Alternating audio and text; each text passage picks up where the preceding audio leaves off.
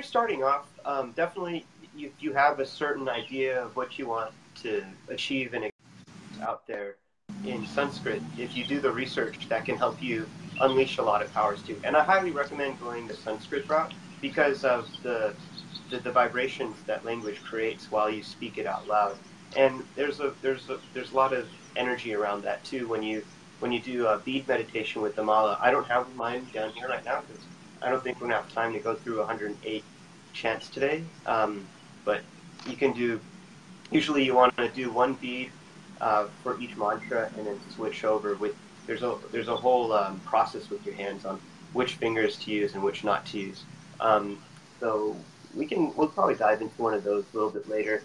But today we're just going to keep it simple and do the Om mantra, which is the sound of the universe, which is humming at 432 hertz. And just to give you some context, the music that we produce as humans usually comes out at 440 hertz. So what we're taking in is actually a higher sound than the universe. But even more so, like to get on the same page with the universe, it's good to sometimes harmonize with the universe at 432 hertz. And Om gives that that sound. And Om, the term Om is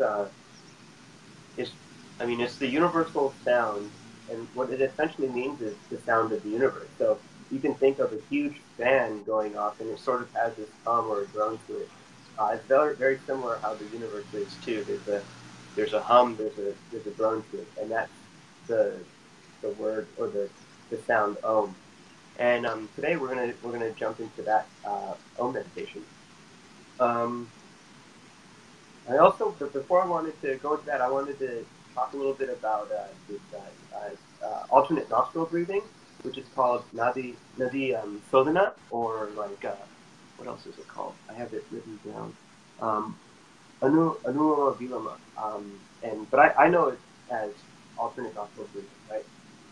It's really easy to do. It helps in finding focus. It helps in deep relaxation. If you have trouble sleeping at night, if you have insomnia problems, it helps going to sleep. Usually I just do this for like 5 to 10 minutes, and then I move on to another meditation or go on with my day. So what you need to do is take your dominant thumb, your dominant hand thumb, and place it on your right nostril. And then you want to breathe in through your. So you want to make sure you're alternately breathing in and out of each nose. So once you breathe out, you want to breathe back in through this nose.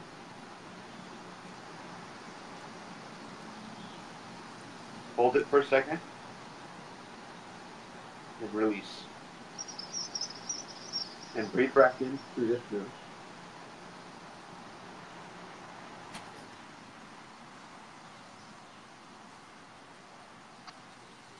Hold it. Release through the right nostril. Just do that a couple times and get yourself in a good rhythm. And that way, it's hard for me to talk and breathe in at the same time. So I'm going to try to pace yourself at your own breath. Nirav, can you bring the camera closer to your face or maybe to the side view, and start again from the right side in case your first instruction got cut off? Yeah, can you hear me? Can you see me properly? Yeah. So breathe in through your left.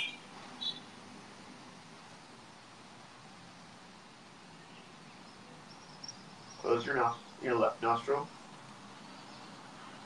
Hold. Open your right nostril and breathe out through it. Then breathe again in through your right nostril.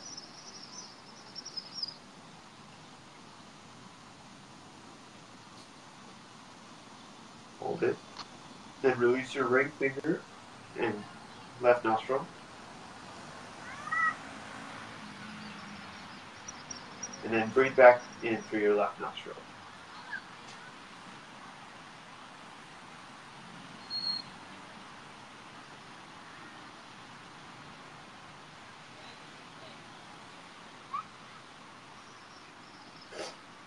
Do this 3 or 4 more times.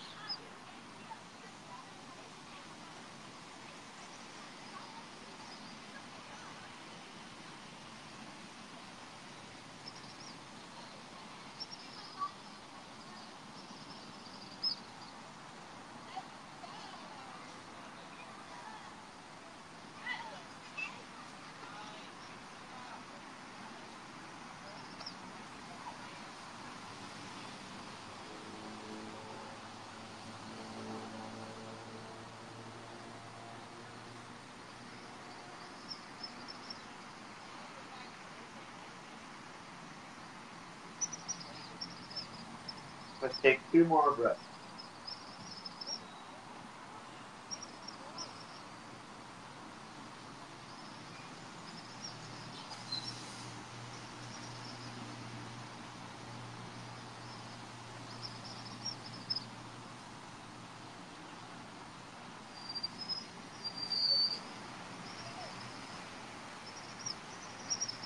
All right.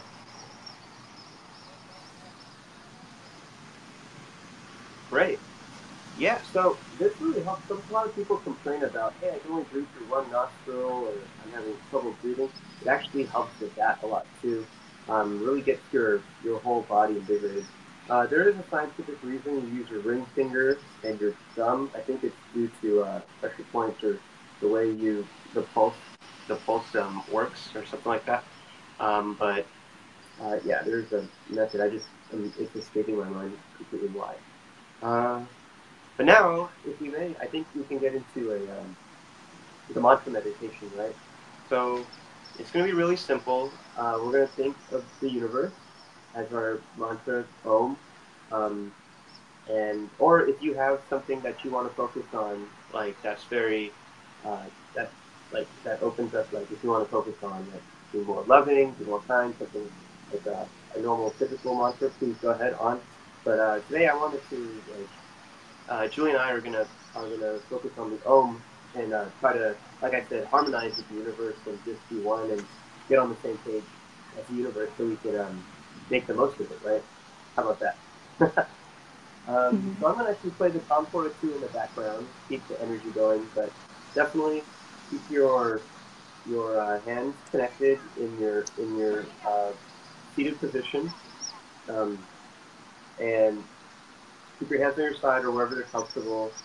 Lower your shoulders. Keep your chin in a comfortable position.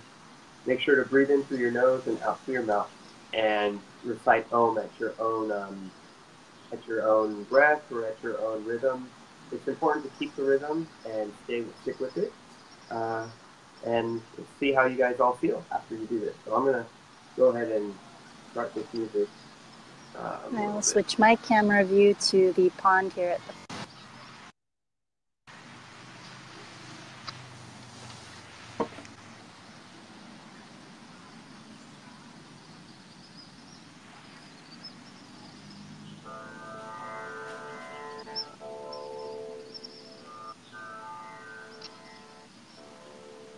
Can you hear that? Yeah, it sounds awesome. That sounds pretty dope. All right, cool.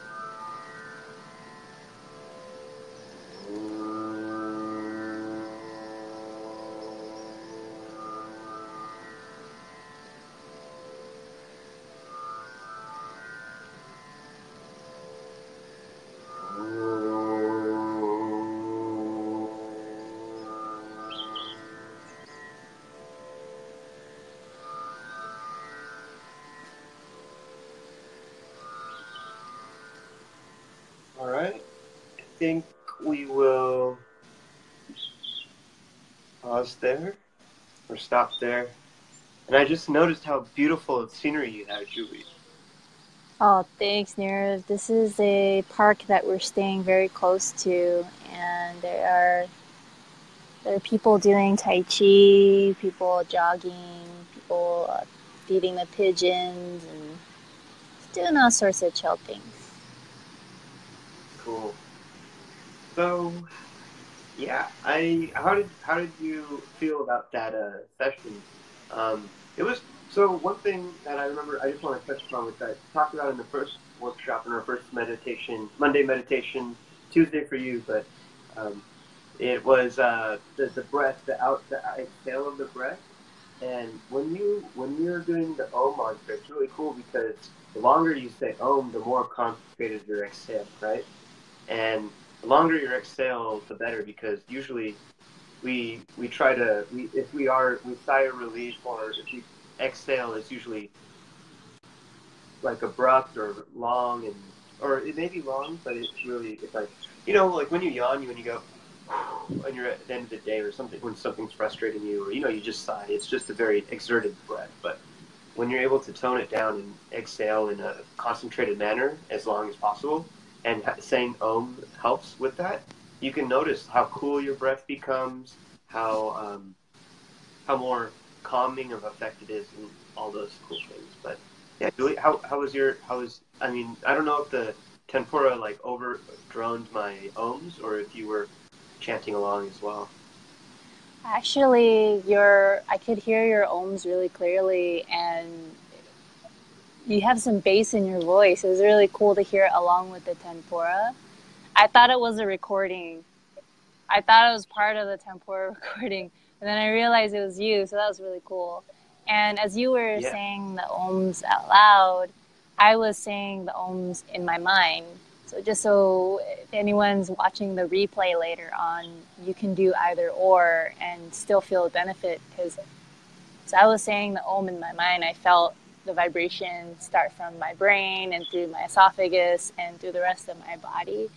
And at any point where my mind started to wander to the past or the future, the next time I would say Om, it would just bring the focus right back to right now. So good. Yeah. That's the power. That's the power of the mantra. Like it helps you keep your mind. It keeps your mind on track, right? Whereas if sometimes just people sit there in like pure silence, it's really really tough to keep your mind on silent thoughts. So Om is the universal sound. So why not?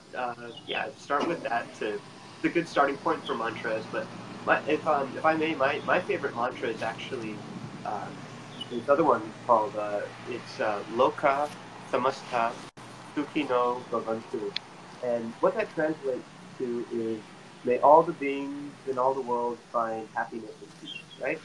And it's not just me. It's about the world, the universe, not just humans, but all the beings that we may or may not know about. And having that type of energy, if you're giving off that energy, you're also taking it in too. So it can be really powerful.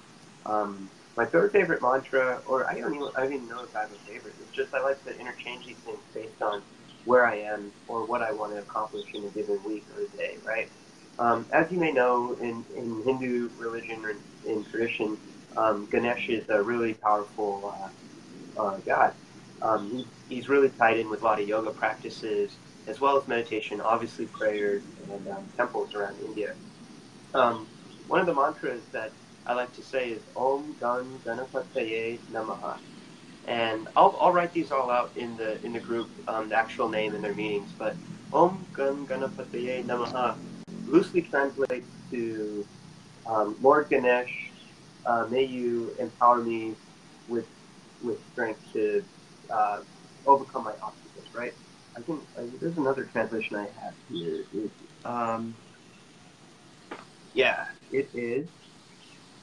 I bow to the elephant-faced deity Ganesh, obviously, who is capable of removing all obstacles.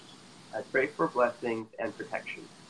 So, just knowing some of these mantras, doing the research, and saying them out loud is so powerful. Like when you're given an obstacle in life, it could be a personal, professional, maybe interpersonal type of problem that you want to deal with. You can chant these mantras, and then you may find that answer uh, within that day, or maybe within that week. It is important to use the 108 uh, or sequence the mantra 108 times to feel the true power.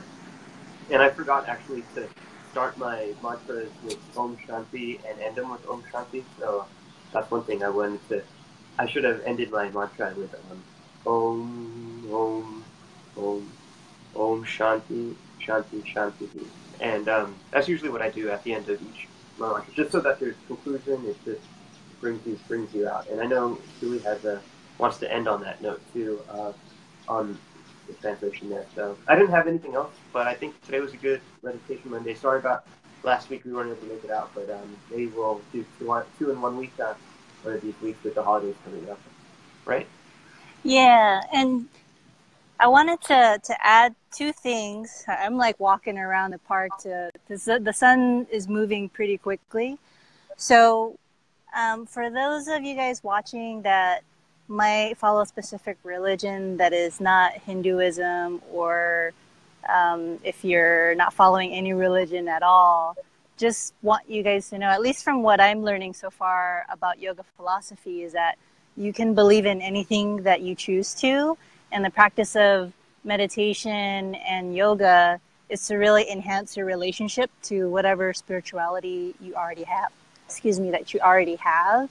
And I don't know if it's the same for you, Nirav, but I thought it was pretty dope learning at least that part, so people don't feel worried like it's going to conflict with whatever path they're choosing to follow, For sure. Yeah. I mean, that's why I think a lot of things from Hinduism are really easy to catch on, because you don't necessarily have to, I myself, I don't consider myself religious, but I do consider myself spiritual, because I don't wake up every day and do the religious things and like offer God or, do the whole morning prayers, stuff like that. But I would say there's a lot of things that the culture can provide in terms of wisdom and science that's been around for a lot of centuries, and it's proven a lot of proven cool things can come out of meditation, yoga, chanting, and things of that sort. So definitely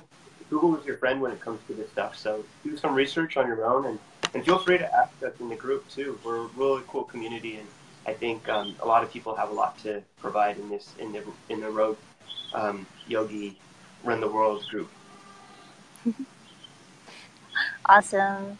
And on that note, you guys are gonna get to learn about Hindi words, Sanskrit words, and part of the Hindu religion. So you get to learn a lot new things, and hope you guys take one thing that works for you.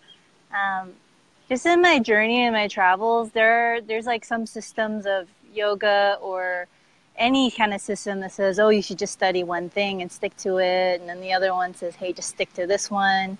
Don't mix and match. But I just think there's so much to all these pigeons are, you guys gotta watch this real quick. Pigeons are flying. They're literally like following people with food, and they're flying about. So if you see me reacting, it's because of these cool pigeons. So I want to flip the camera back. Bring part there. But yeah, and that's why it's called Rogue Yogis Run the World. It's that you get to experiment and be introspective and be your best teacher and learn from what we share here, and see what's going to be the best in helping you live a peaceful life and keep things chill. Really, that's what it's boiled down to. Keep things chill. For sure. Yeah. Yep. Keep it simple. Keep it chill. Real quick, Nirav, can you explain what Om Shanti is? Because I don't want to brush over that important point of wanting to start the meditation with that greeting and finishing the meditation with that greeting? Well, I think everyone now knows what Om is, right? Like Om is just a universal sound, right? Whereas Shanti is peace, right? So it's literally calming your mind. Like it's saying, hey, let's clear my mind. Om Shanti. So Om meaning the sound of the universe.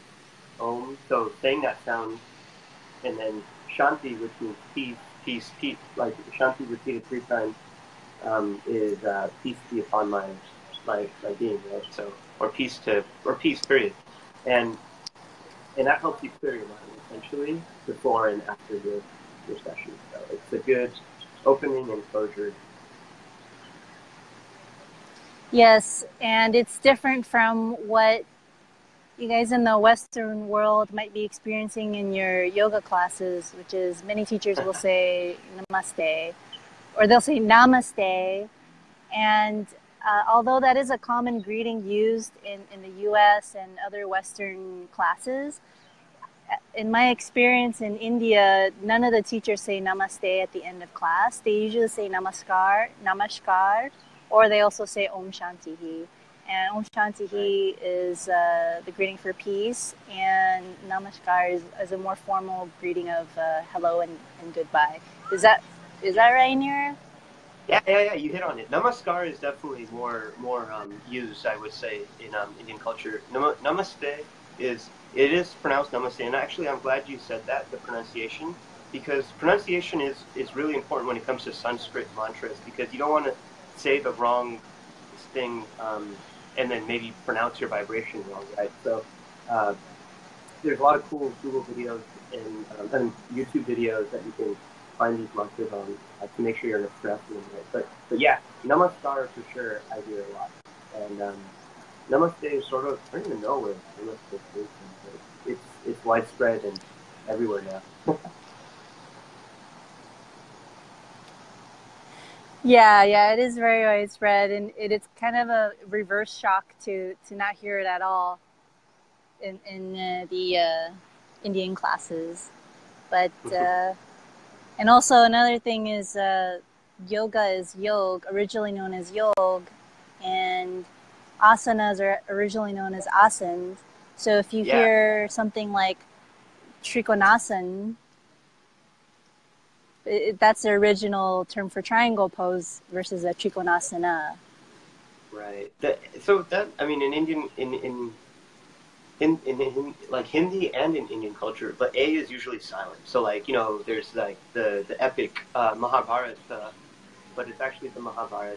Like asana is asan. Yeah, we have that A up after, but it's always silent for whatever reason. There's a reason probably, but I noticed that too. All right, cool. So just checking on the time here. Okay. Yeah. So yeah, we've spent about 45 minutes together. So it's a good time to wrap up the broadcast.